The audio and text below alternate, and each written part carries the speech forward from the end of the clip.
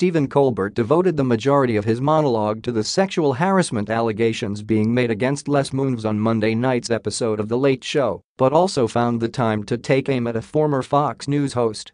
"There's also allegations against somebody I don't work for. Because last week we learned that Kimberly Guilfoyle allegedly left Fox News amid accusations of sexual misconduct," said Colbert, referencing a HuffPost story that was released last week. "So that's where we're at. Yeah. The best news of the day is that women can also be guilty of sexual harassment. What a trailblazer. You go, girl." Colbert then detailed the allegations being made about Guilfoyle by her former co-workers. "You go. Seriously, you should go."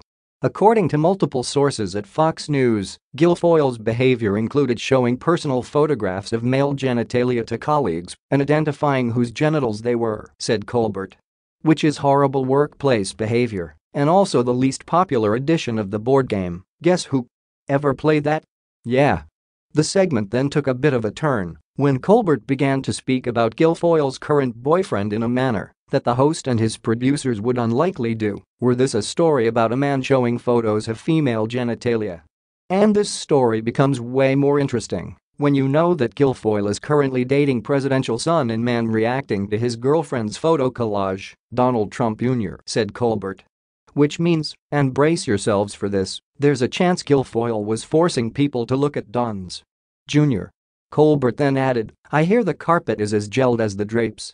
6 sources said Guilfoyle's behavior included showing personal photographs of male genitalia to colleagues and identifying whose genitals they were, regularly discussing sexual matters at work, and engaging in emotionally abusive behavior toward hair and makeup artists and support staff, reported HuffPost in its story last week.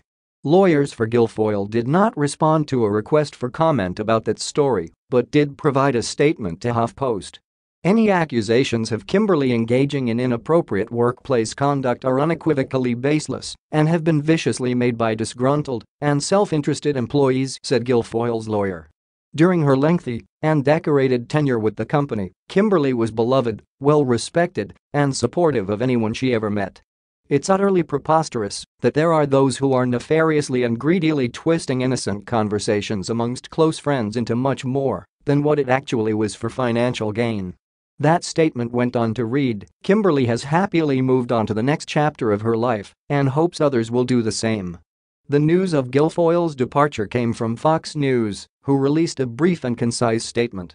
"Fox News has parted ways with Kimberly Guilfoyle," said a spokesperson for the network.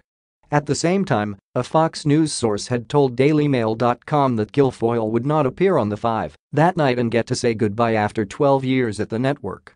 That was then confirmed an hour later when The 5 kicked off with Katie Pavlik filling in for Guilfoyle. Guilfoyle had long been one of Fox News' most loyal and dedicated employees. She was often one of the first and most vocal supporters of any co-worker or boss who is maligned in the press, having publicly gone to bat for both Roger Ailes and Bill O'Reilly at times when few supported the men. Those two were eventually let go by the network, and with the departure of Megyn Kelly, Greta Van Susteren and Gretchen Carlson, Guilfoyle became one of the most senior female members of the Fox News family. She is now working with the pro-Trump PAC America First, 4 months after she started dating Donald Trump Jr. In the past few months, however, she has been getting more and more press for her life outside the office thanks to her relationship with Don Jr.